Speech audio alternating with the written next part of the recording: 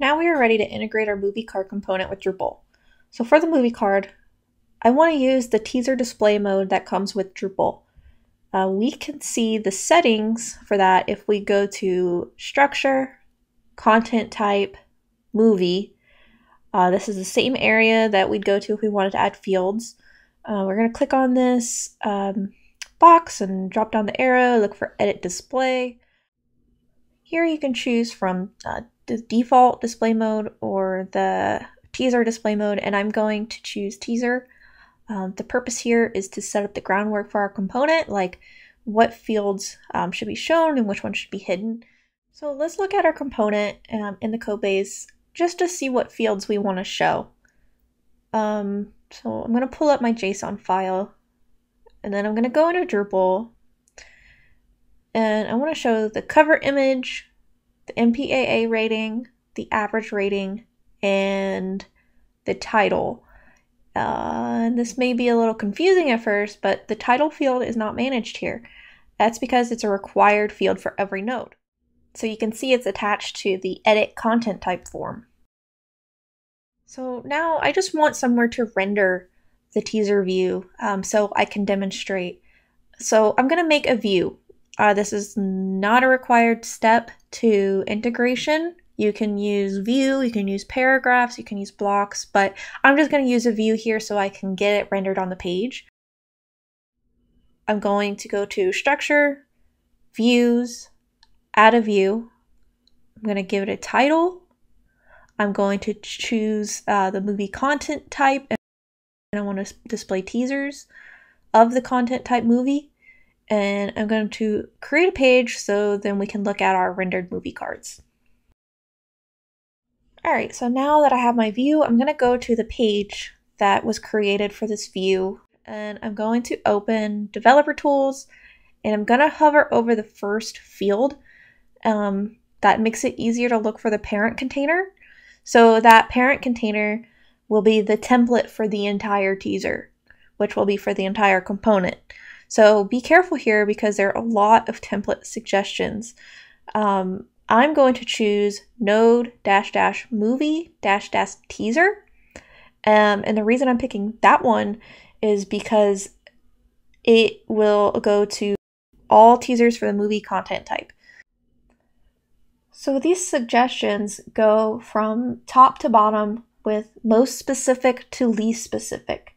So we'll see the one at the top will say node view, this is just a test page 1. So that would be, I'm only overwriting this very specific page. So only node 1 we are changing. I don't want to do that. I want to do that for all movie content types. So that's why the one in the middle, near the middle, node movie teaser will apply to all movie card teasers. And if we go lower to be least specific, then that's to all nodes. So whether it's a blog, a movie, we don't want that either. So now that I know what template name I want to use, I'm going to create a new folder in the code base, and I'm going to put it under source in the theme folder, and I'm going to call it templates. Then I'm going to create a file named node-movie-teaser.html.twig, which is the template suggestion we just grabbed. This is how Drupal will know, hey, you have this template file, you have this component, you're putting this component in this template file. This is how Drupal knows where it wants to go. All right, so what do we add here? It's a blank file. Well, usually I copy another node template so I can kind of get all the starter content and comments. But since this is our first one, maybe we can look at another template from core. So let's look for node.html.twig. I'm not going to use the code in here, so I'm going to pick up these comments and I'm going to paste them into my new node movie teaser html.twig file. I'm going to do this because I like having these comments here. It gives a really great breakdown of the variables that are available to all the nodes. It's a good idea to have it if you're new and you're still learning Drupal. So the very first thing I do when I make a template override is to add test content to make sure Drupal is picking it up. So I might write like something like test or this is the right template. And what I hope to see is after I clear caches, the content is gone that I saw before and replaced with my new test description. Obviously, I don't want to keep this, but this is just a really quick way for me to say, yes, this works, and then I remove it. All right, so we already made our movie card component in Pattern Lab. We already styled it. We have it mocked up. So I don't want to rewrite this code.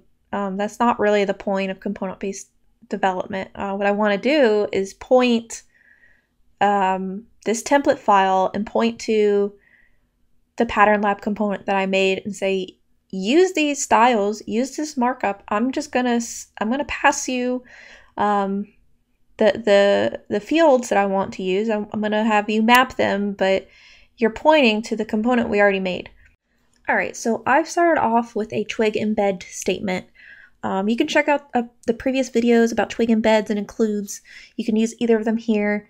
In this situation, I'm using the twig embed because I know I'm going to use twig blocks, and I will get to that part later. All right, so just get the structure out. I went ahead and added the movie title field. I'm actually going to modify that later and do it a little bit differently. I'm going to split this off into another video where we can focus more on integrating the fields.